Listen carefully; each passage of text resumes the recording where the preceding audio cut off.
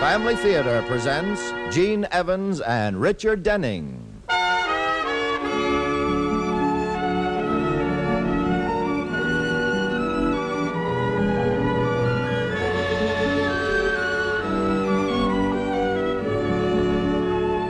From Hollywood, the Mutual Network, in cooperation with Family Theater, presents Profile of a Hero, starring Gene Evans. And now, here is your host, Richard Denning.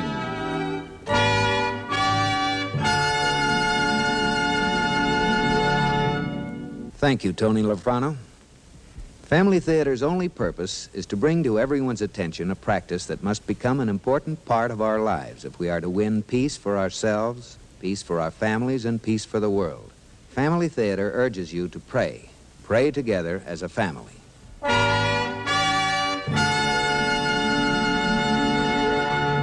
And now to our transcribed drama, Profile of a Hero, starring Gene Evans as Slim.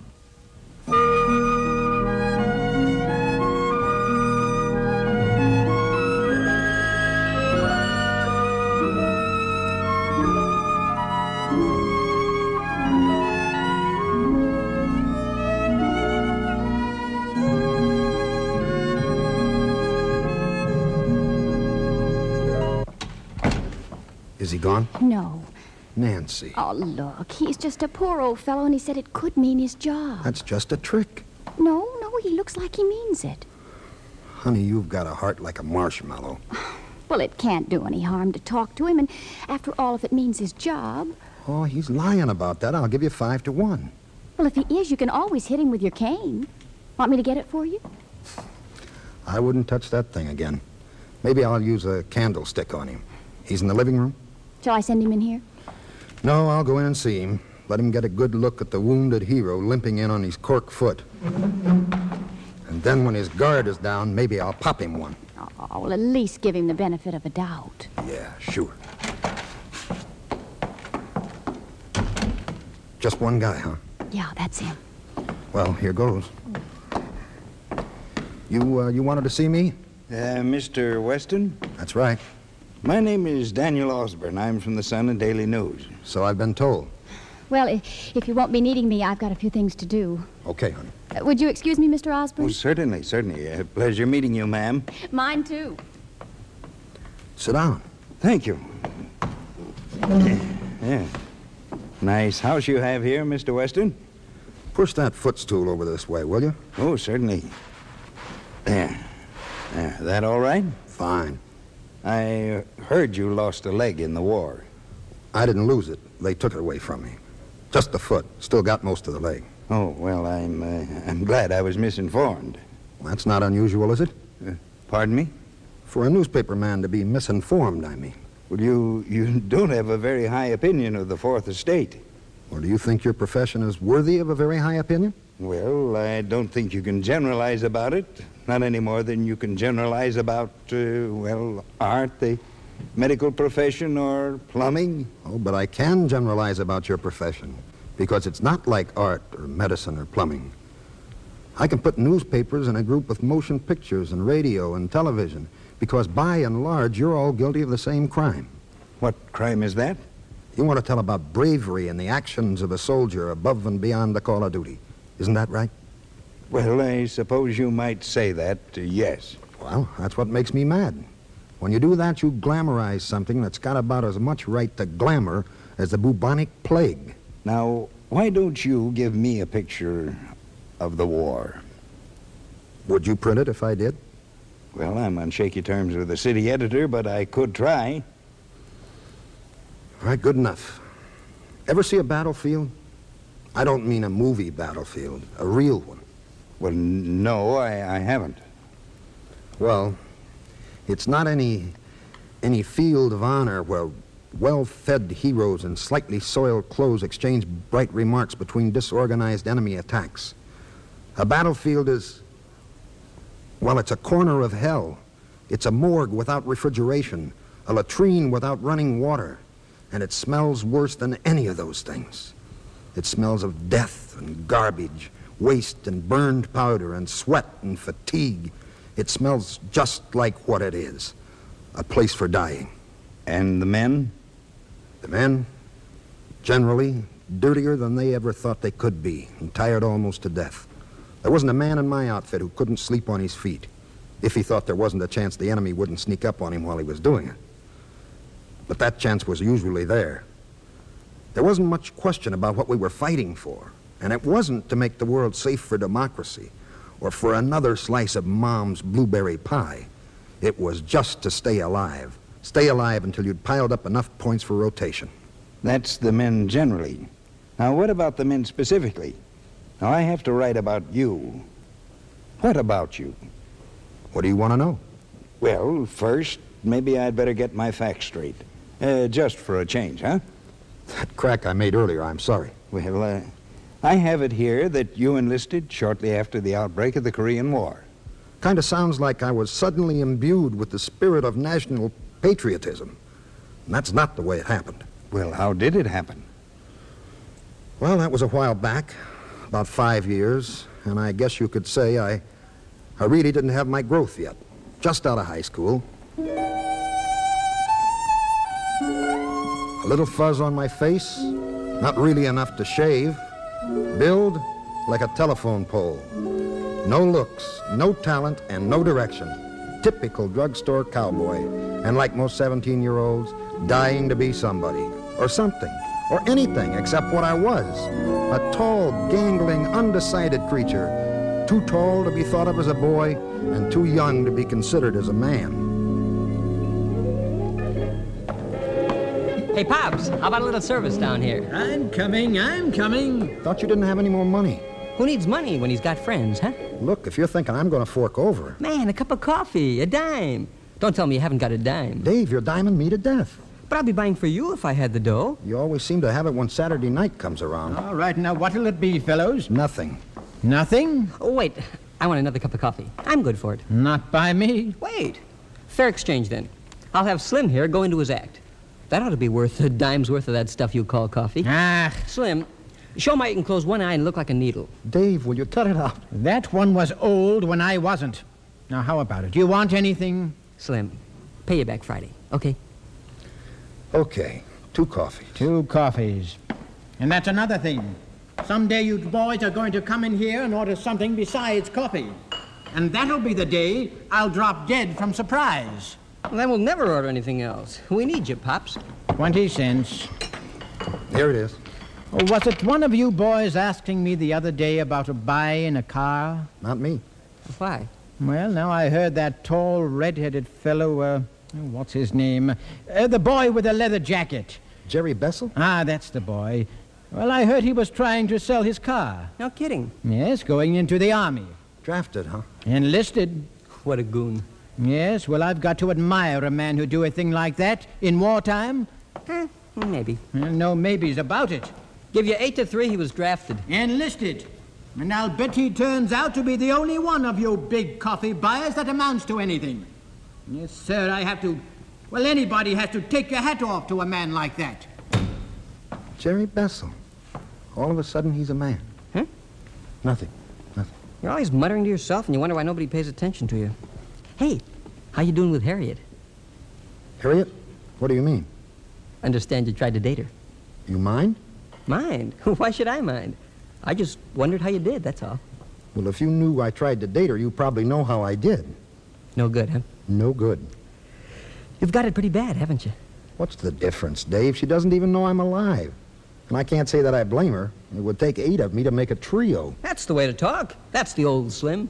So how am I supposed to talk? I'm the original strikeout kid. All through high school, the same story. Boy, you just gotta make them sit up and take notice.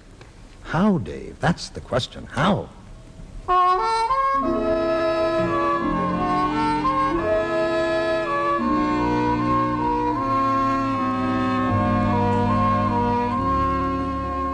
Well, that was what started it. So I'd get recognized as a human being. I noised it around that I was going to enlist in the Army. And I figured that at last I'd get a little individuality. And for a while it looked like I was right. Some of the girls I knew began to look at me in a new light. Neighbors stopped me on the street to shake my hand and wish me well. And then a few well-meaning friends, one of them, the girl who triggered the whole thing, brought the whole thing to a head. they threw me a going-away party. Then I had to follow through on it, and I enlisted. Just for a little individuality? And a little recognition. And that individuality, that was a short-lived luxury. As soon as I got to the induction center, they gave me a haircut and a suit of clothes that made me look just exactly like 5 million other guys.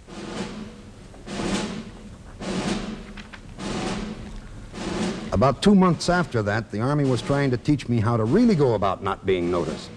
Camouflage and concealment, they called it. And there were a few other subjects.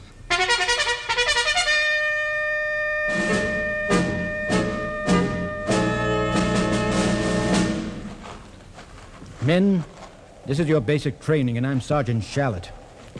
Now, over the next 4 months, it'll be my job to teach you just one lesson. And it's the really basic thing about basic training. How to stay alive at the enemy's expense. It's not an easy lesson to learn, but you'll have to learn it. You'll have to learn how to live on 5 hours of sleep a night. Because when you get into battle, you'll be lucky if the enemy lets you have 2 hours a night. You're going to learn how to patch yourself and how to take care of yourself. Because you're going to a place where an insect bite can mean gangrene. You're going to have to learn how to run like Jesse Owens, shoot like Annie Oakley, charge like Apaches, think like generals, and, yes, live like hogs. Because you're going to have to know these things if you're expecting to come back. A lot of the things we'll teach They did a good job, those cadre men at basic training. You never really know how good till you find yourself actively involved in the war. Then you find out there are a lot of things that you have to learn for yourself. Like how to drink water when it's so full of halazone tablets that it looks, tastes, and smells like Clorox. How to dig a foxhole when the ground is frozen. And how to breathe when the air is putrid with carrion and so cold it hurts your lungs with every breath you take. You find it's impossible to heed the warnings they gave you in basic training about keeping your feet dry. It's impossible because your own body warmth turns the snow to ice water in the bottom of the hole you live in. You learn how tough you really are, how much you can really take when you have to. But you're just too tired to be proud of yourself. Just too tired, or maybe too busy.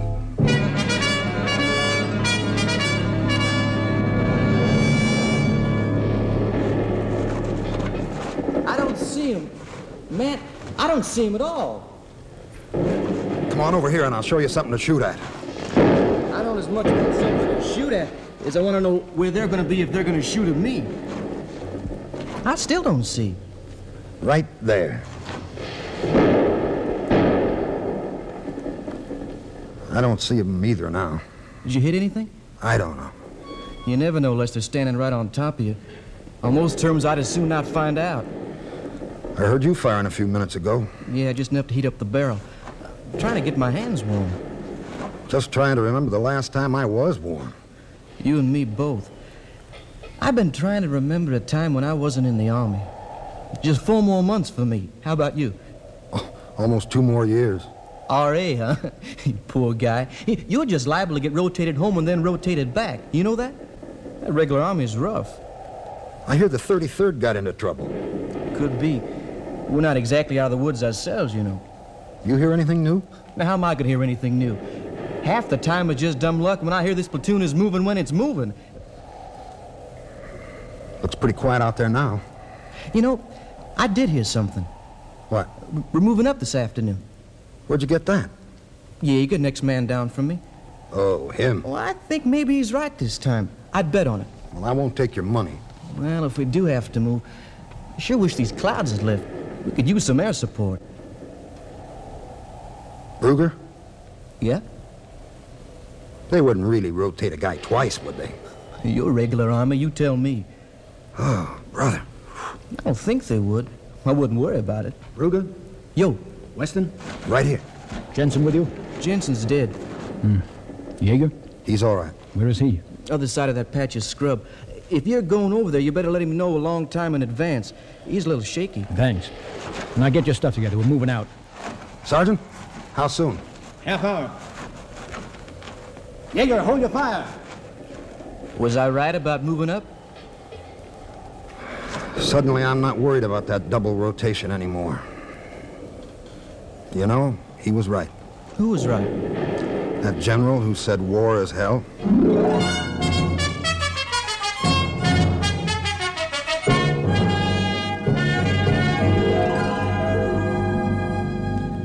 There's never been a longer winter in my life than that one was.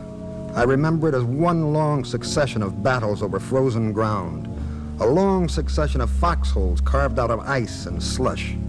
It was 1,000 gray and white days filled with the continuing thought that the next push would be the last, that I'd never really have to worry about getting enough points to come home. It was at the end of that winter, April the 2nd, that I was sure I was going to be killed. We'd taken some little hill that didn't even have a name, just a number, and the platoon sergeant told us to dig in, and since Brugger and I were supposed to be a little better shots than the average, he put us on a promontory away from the rest of the company. We hadn't even finished digging in when the enemy started coming back up that hill. Weston, they're all over us! We're cut off. We're cut off from the rest. Brugger? Brugger. I'm alone. I'm all alone, and I've got to get back. I've got to get back with that company. I've got to get back up there. Dear God in heaven.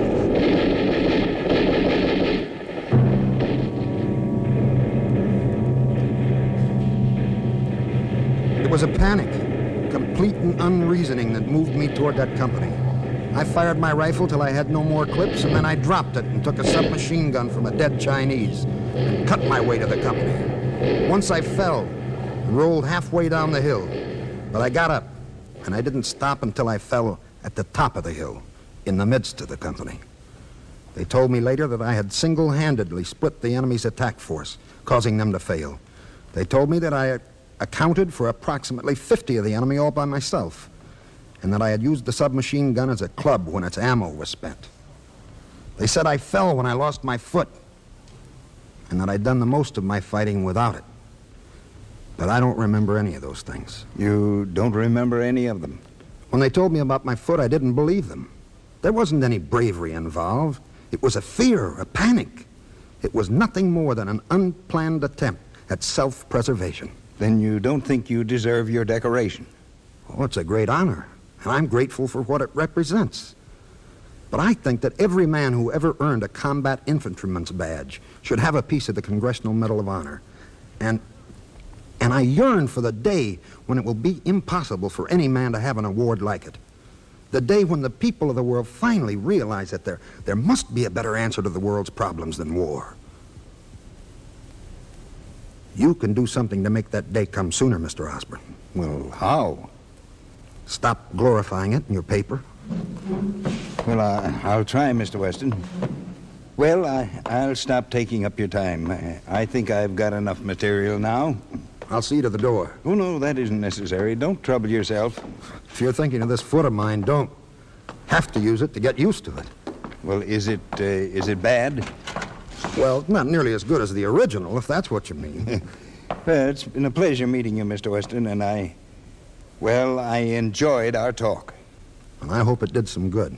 Goodbye, sir.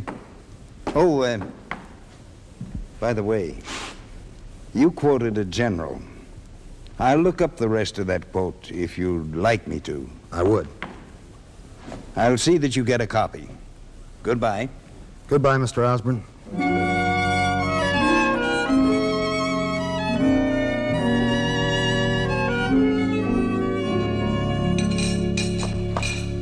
Hi there. What's for breakfast? Well, why don't you sit down and find out? Well, I think I will. Well, what's this? Did you subscribe to a newspaper? Well, that one arrived this morning by special messenger. It has a profile of a hero on page 5. You're the hero. Oh, he wrote the story, huh? Well, I'll bet it's typical. Well, I thought it was pretty accurate. Read the first paragraph to me, will you? But if you've read it... But I'd like to hear it again. I think people should memorize it. All right, let's see here. From an address attributed to General William Tecumseh Sherman, June 19, 1879. I am sick and tired of war. Its glory is all moonshine. It's only those who have neither fired a shot nor heard the shrieks and groans of the wounded who cry aloud for blood, more vengeance, more desolation. War is hell. You see? Talking to that reporter did do some good. I may even have another talk with him. About what? Well, hit the positive angle now. Maybe he'll be able to get his readers to pray for peace.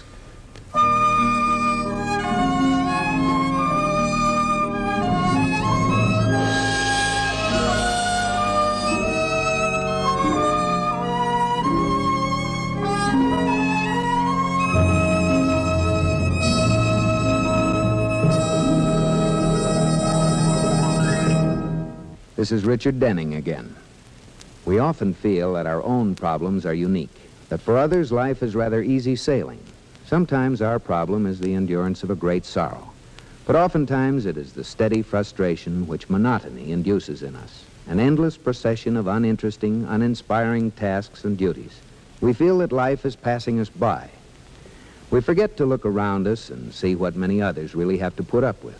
What a tonic it is, and how encouraged we are when we meet with manly and womanly poises and dignity in the sufferance of trials, both great and small.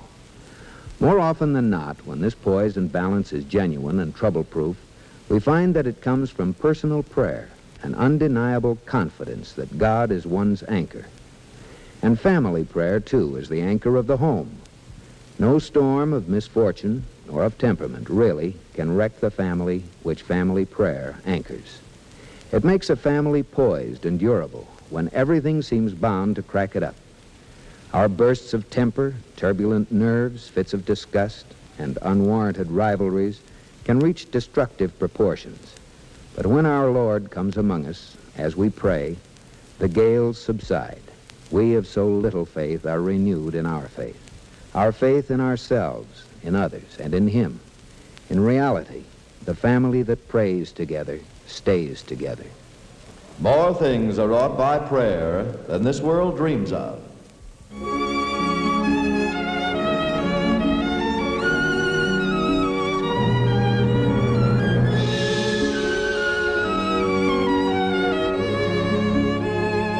From Hollywood, Family Theater has brought you transcribed Profile of a Hero, starring Gene Evans. Richard Denning was your host. Others in our cast were Barbara Eiler, Leo Curley, Jack Carroll, George Peroni, and Ralph Votrian. The script was written and directed for Family Theater by Robert Hugh O'Sullivan, with music composed and conducted by Harry Zimmerman. This series of Family Theater broadcasts is made possible by the thousands of you who feel the need for this type of program, by the Mutual Network, which has responded to this need, and by the hundreds of stars of stage, screen, and radio who give so unselfishly of their time and talent to appear on our Family Theater stage. To them and to you, our humble thanks. This is Tony Lafrano expressing the wish of Family Theater that the blessing of God may be upon you and your home, and inviting you to join us next week when Family Theater will present The Acid Test, starring Ann Blythe. Jack Haley will be your host. Join us, won't you?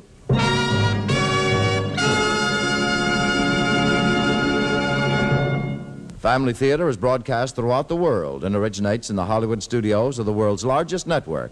This is Mutual, the radio network for all America.